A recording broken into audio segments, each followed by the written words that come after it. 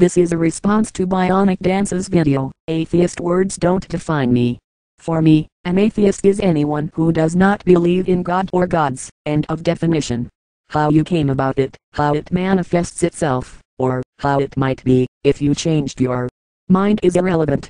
What people seem to really be debating is focused more around how each of us defines his own belief relative to our view of society at large, and it says nothing about the belief.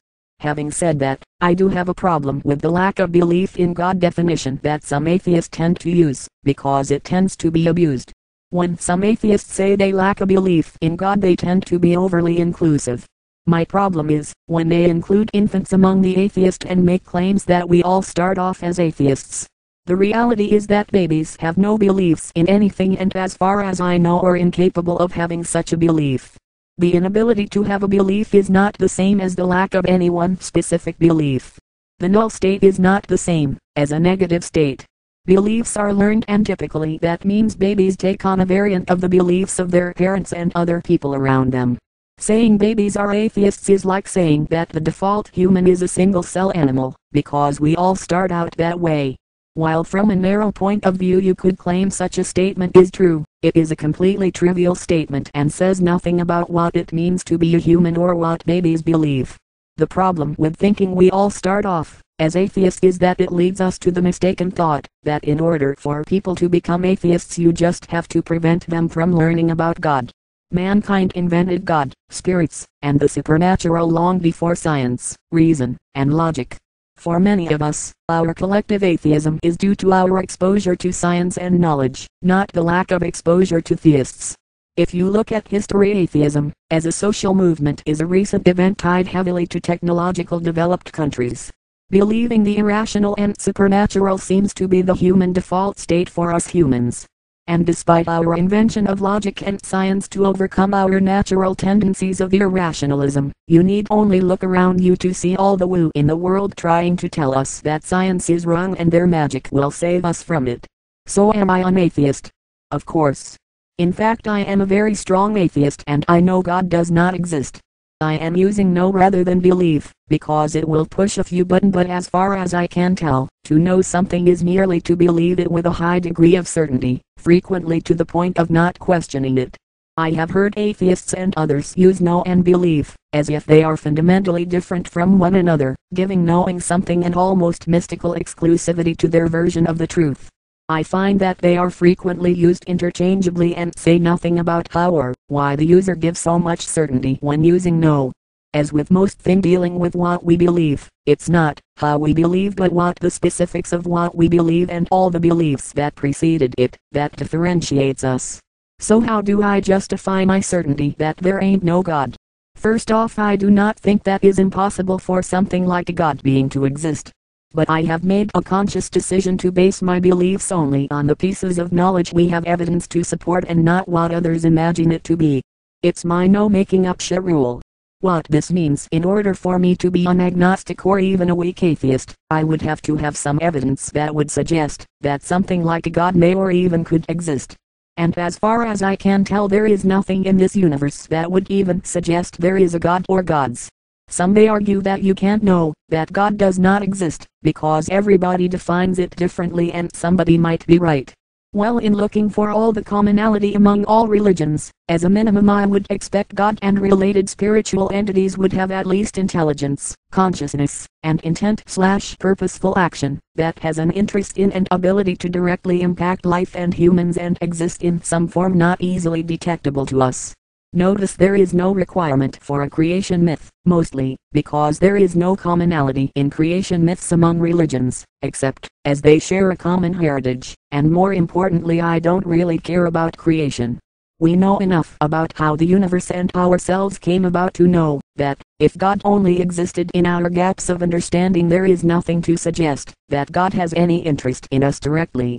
Notice there is also no requirement for an almighty, omnipotent, all-powerful, omnipresent, infinite superbeing, mostly because any claims of God having such powers is meaningless to us humans. Mankind is completely incapable of knowing, sensing, comprehending, or even visualizing anything infinite. Everything we see in life and in science is finite, from the age and size of the universe to the quantum behaviors of particle, light, everything. Infinity is meaningless relative to defining God, because we could not ever distinguish between a truly infinite God and one that is merely a poser with powers beyond our ability to comprehend. Notice these characteristics would equally apply to Thor, Jesus, Yahweh, Vishnu, Zeus, spirits of the forest, Mother Nature, or just about any concept of God I have ever heard of. Now you may have noticed that my list of characteristics does include beings that are less than godly, namely humans. True, but this list of characteristics is what I use to assess the existence of God by looking for them in what we know throughout science and evidence. The resemblances of these characteristics to humans is no mere coincidence, for I find that all gods boil down to some anthropomorphization of something in our reality.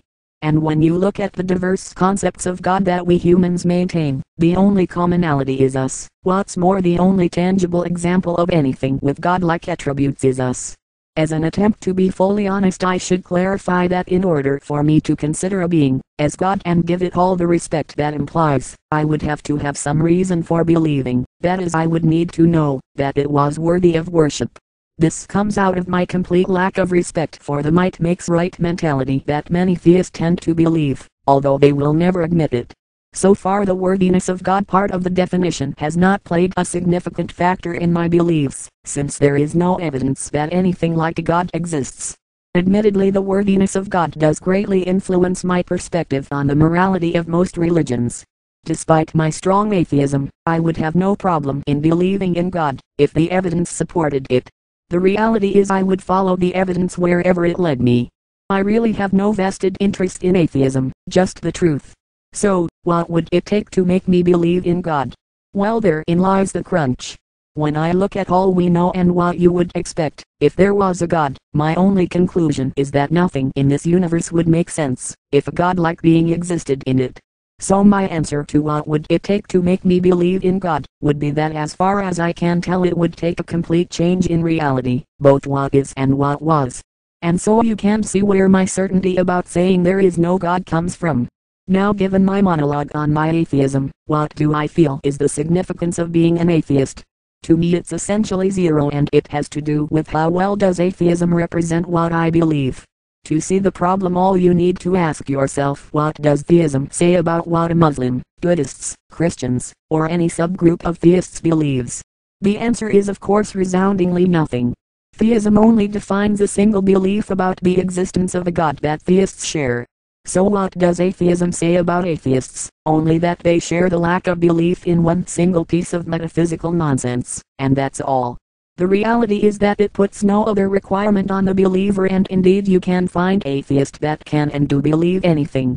The reality is my beliefs go way beyond the single belief behind atheism, as I believe does much of what is called the atheist community. I consider myself a believer in naturalism, much as I see many of the people who share the Dawkins, Hitchens, Sagan versions of atheism, and include many who go by the name of free thinkers and skeptics. Per Wikipedia, naturalism is a philosophy that posits a particular picture of reality, being, and existence that typically excludes the supernatural. But more than just naturalism, most of this atheist community shares a deep quest for knowledge and understanding of the world around us, and put a high reliance on science and evidence to help us overcome our individual flaws and constantly move forward. The community shares a strong sense of skepticism for all things woo, and is always on guard to protect our beliefs, interests, and humanity at large from the forces of ignorance. The community prizes individualism, diversity, and difference of opinions, while embracing activism, teamwork, community, and social responsibility. So the big question, is this atheist community a religion? I would say probably, or at least it is heading that way. There is increasingly a well-defined group identity and more vocal community who share a common set of beliefs about the world, themselves, and right and wrong. They are organized in a very decentralized and loosely affiliated manner, and while they do have a few very high-profile spokesmen, most of them get their beliefs not directly from any social organization like most organized religions, but rather each person is generally responsible for their own beliefs, and pulls it from their secular education and their experience throughout life.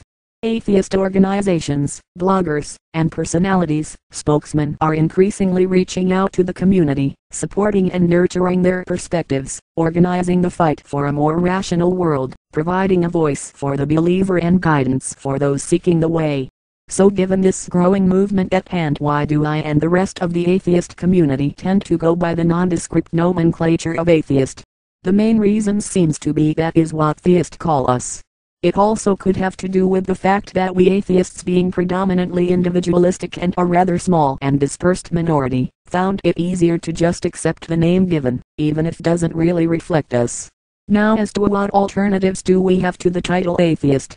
We could use the existing terms of skeptics or free thinkers, which admittedly I think better represent us, but they are frequently open to agnostic and theists and tend to be more associated with a characteristic we share and would not be easily associated with any specific beliefs. We could also come up with a more descriptive variant of atheism like rational atheists or skeptical atheist or scientific atheist, or even so of the term being thrown around by theists like new atheist or militant atheist, but they have much the same problem as atheism in that none of them really capture that a belief in God is just one of many irrational beliefs we don't accept. I've considered using the name from an existing group, like secular humanists, but even though I would generally agree with their basic tenets and I think they fall within the atheist community, but using secular in the title has much the same problem as atheist itself, in that much of the woo that opposes science comes from the secular world, not just the religious. I have considered naturalist, as one who espouses naturalism and used it a few times, because naturalism does do a pretty good job at differentiating me from atheist at large, but naturalist has other non-philosophical meanings and is too associated with tree huggers for my taste. So I have no real answer to what to call myself. So, as a last thought, I have been toying with the idea of coming up with an old school name, taking a page out of theology and name my beliefs after a person. My thought is to call myself a Satanist or Satanite after Carl Sagan. As to why I chose him, it's not because I think Satan should be worshipped, or that I consider his atheism as some ideal form to strive to, or even that I consider myself the follower of his specific beliefs. I suspect there would be many specific beliefs and aspects of how we view the world that we would disagree over, but I'm fine with that, and would actually prefer to identify myself with a set of beliefs that are flexible enough to permit growth and change over time. To me, Carl Sagan is a great inspiration, a man who lived his atheism in an admirable way and an excellent role model. But more importantly, he represents a set of atheist beliefs that I would have no problem letting them represent me. Admittedly, using Carl Sagan as the class type for my atheism is a bit arbitrary, but the reality is so are most names. As to those who might claim that he would not want such an honor, my thought is that he is dead and really don't care now, and as I tell my kids, it's good to want thing, it does not mean you will get it. More importantly, I suspect the idea of finding a banner for people to rally around in support of those ideas important to him, I think he would support. Let me know what you think.